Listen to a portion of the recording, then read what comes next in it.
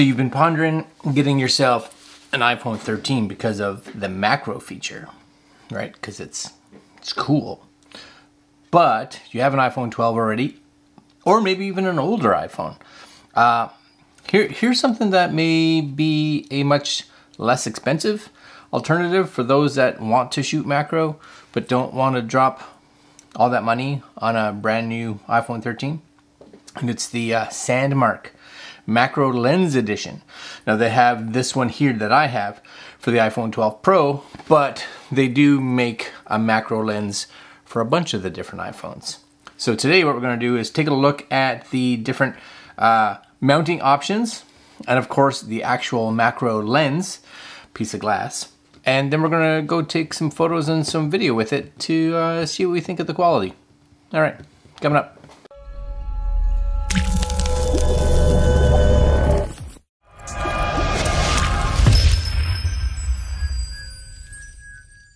Okay, my friends, so here we go, Macro Lens Edition, iPhone 12 Pro. So I doubt we'll see something like this. I don't know, maybe we will for the iPhone 13, possibly. But Sandmarc sent this out to us and said, would we like to try it on our 12 Pro before we get the actual 13 Pro? And I was like, yeah, because I'm very curious to see what it's like on the 12 Pro, because I have personally tried a bunch of macro lenses from different companies, especially little inexpensive ones. And they're okay, but they're not great. I'm hoping this one will probably be a bit better.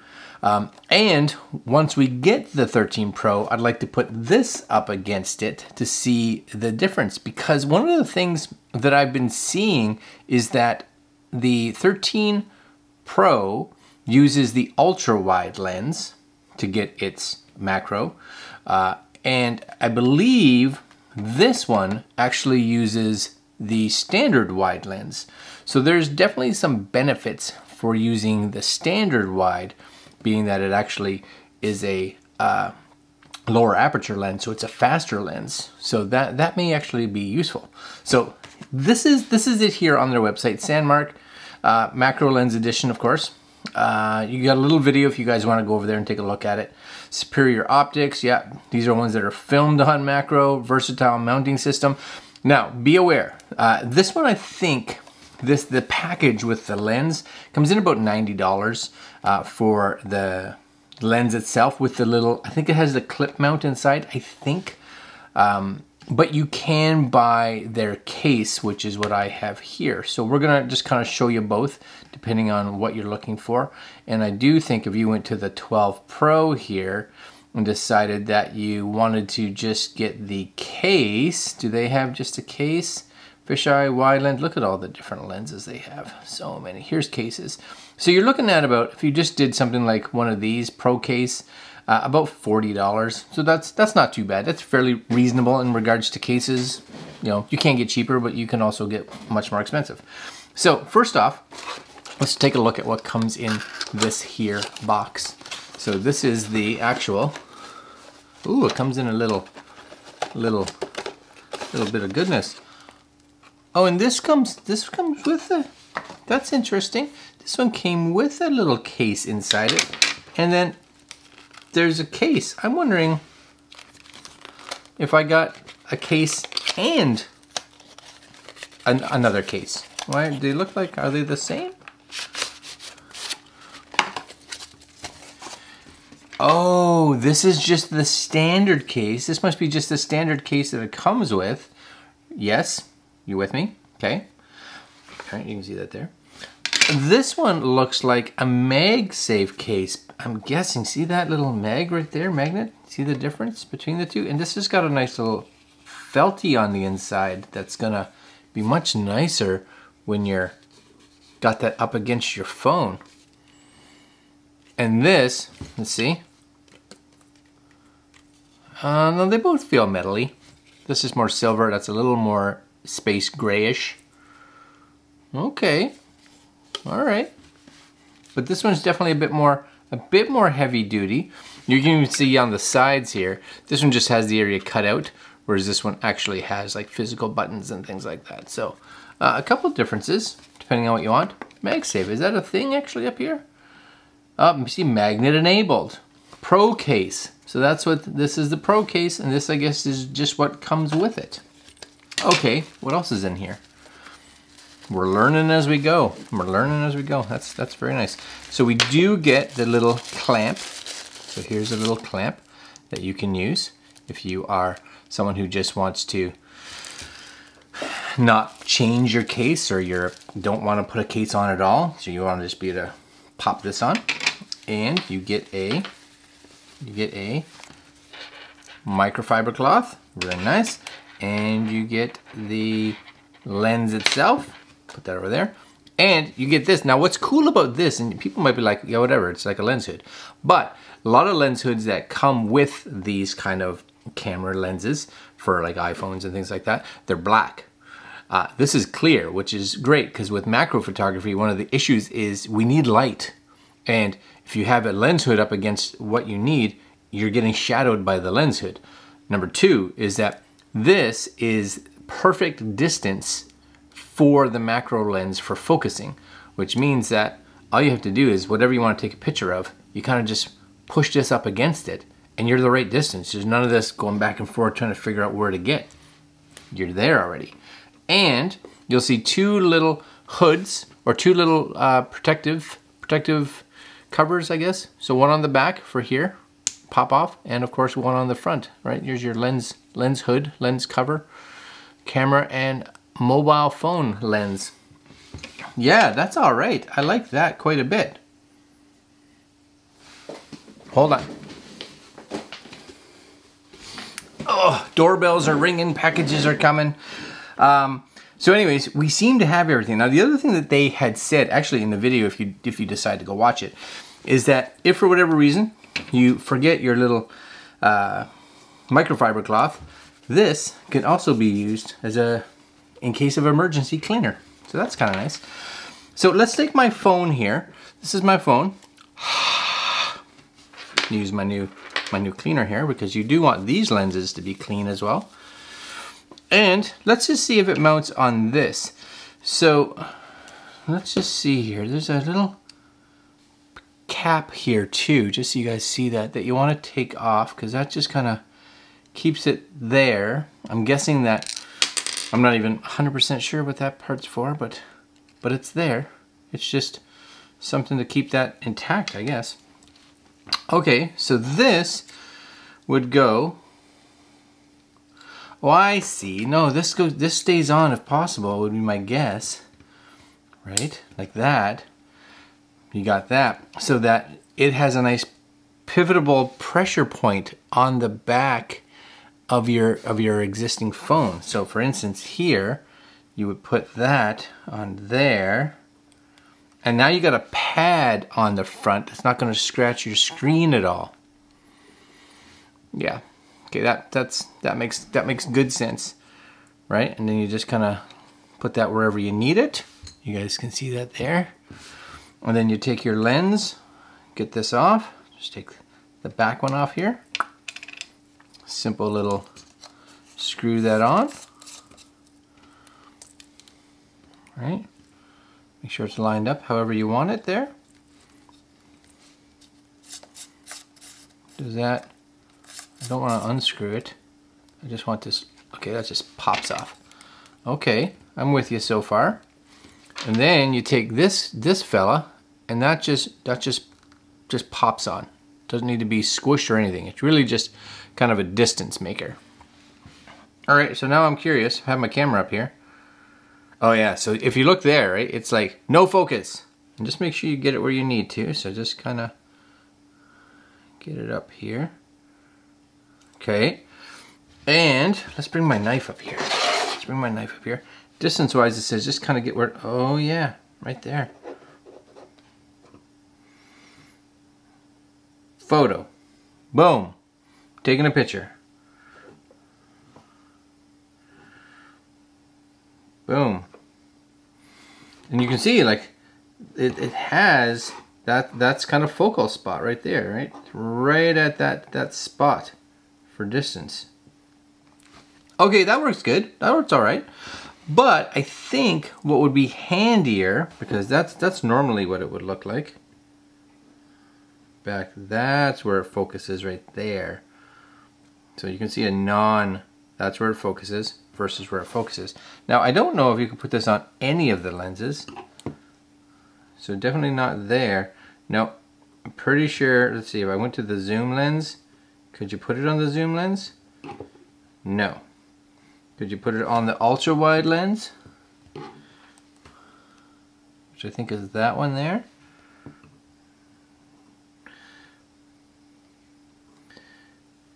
You could, but you get this, you guys can see it, this weird little circle. So it definitely goes on the standard wide. But yeah, you get much closer. Okay, so let's put it on the case, the actual physical case. So we're gonna take that off. We're gonna take my case off. Okay, dokie. We're gonna put the MagSafe case on. I like the MagSafe case. Okay, fits on really nice. I like it too because it doesn't have, like, it's not a huge profile to it. Like, you could wear that or have that on your phone all the time and not a big deal. Because a lot of these extra cases, sometimes you get, you're like, yeah, I'll never use that. But this could be your everyday case. And then you just take that, and does that screw on there? Yes, it does. Perfect. Now, let's just see, you got our camera. And what's nice about that, yeah, for sure, you guys may be able to see that, is that it's perfect. There's no like lens in the image at all. You're just trying to get it just perfect, right? This is right, let's see, right there, boom, right there, boom. Yeah, that's good. What about something like this? Can we see texture? And what's cool about it, I'll do this, is that, again, because you got this hood, right, that's there, I'll just take another picture, ready, and click. Light comes into the lens, which is super nice. Normally it wouldn't. You wouldn't get any kind of light coming into that lens. Let's take some silica gel, right? Boom. Not that I'm shooting anything exciting. Let's go upstairs and take some photos. We'll take some photos upstairs and some photos outside. All right, hold on. Let's go there.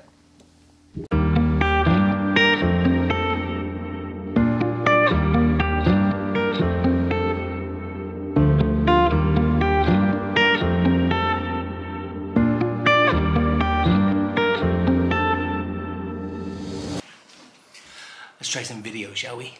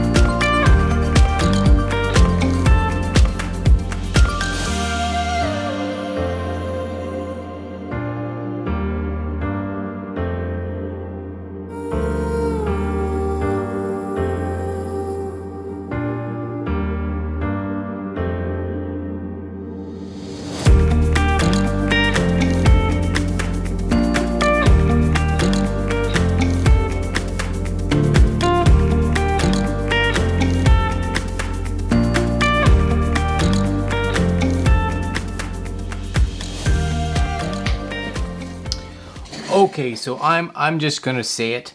That lens is awesome. It is so awesome. I only went outside for maybe 15-20 minutes to take some photos, and wow, the clarity on those pictures is great. And you know, I can talk about it as much as I want, but I'm gonna just put some photos and videos up here. Here's a bunch of photos that I took inside and outside. And it is just incredible how, for one, let's put the two together, how incredible this little tiny macro lens is. It's fantastic. And I have to say that with that clear hood on it, it's so helpful knowing exactly how much distance you need from your subject, as well as being able to get that extra light to come into the lens really useful. And you can see in these photos, like the photos turned out so good. And of course, I'm showing you some of the better ones, but out of all the photos I took, I'd say 80% of them actually turned out really well. So, you know, there's no complaints. Now, in the video world, I took some video, of course, in the house, and I took some video, of course, outdoors. And I started off taking video completely in just standard 4K and letting it do its thing. But it is really hard if you're hand holding to keep the camera really steady at that kind of distance, especially if you're kind of reaching or you're kind of in a weird position or you don't have a tripod, or just for the fact that everything that you're shooting, any kind of movement when you're that close to it just seems to be magnified. So I kind of smartened up about halfway through shooting and was like, why don't I just shoot it all in like slow-mo? So I shot it, I was shooting it actually in 120 frames. You could shoot this in 240 to get even slower, but in 120, it just looks absolutely fantastic, especially if you're getting all kinds of light. And on the edges, everything, it looks really sharp. I was quite impressed with it. So if you're someone that is curious about macro photography, macro video, this actually kind of opened my eyes a little bit to macro. I've always been curious, and I've played around with macro photography in the past, but never really too much with my iPhone because I've never really had any optics that were really quite good. But this has changed my whole thought process. Some of those photos were fantastic, especially one of my favorite ones, honestly, was the spider web. This one right here, the little spider web that caught a couple little flies or mosquitoes in it. I was like, that's super cool. I was trying to walk around to see if I could find a web with an actual spider in it. I'm gonna find one for sure. You know what? 90 bucks if you're looking at macro photography with your smartphone, your iPhone, this is a really great option without question. If you were looking at going to an iPhone 13 because of the macro photography feature of it, well, you may want to be like, really? Maybe I'll go this way.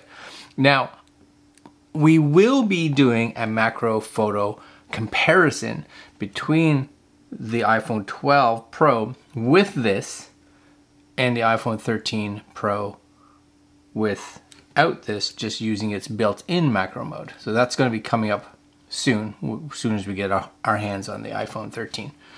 All right, guys, I'm super impressed. Really I am. Links to Sandmarc's page, and we'll see what we can find for where this is being sold. And that's it for today. Like, comment, share, subscribe, hit that little notification bell. And again, make sure you get on down there because we will be having a whole bunch of photography comparison videos between the iPhone 12 Pro and the iPhone 13 coming up soon. All right, guys, I will see you next video. Later.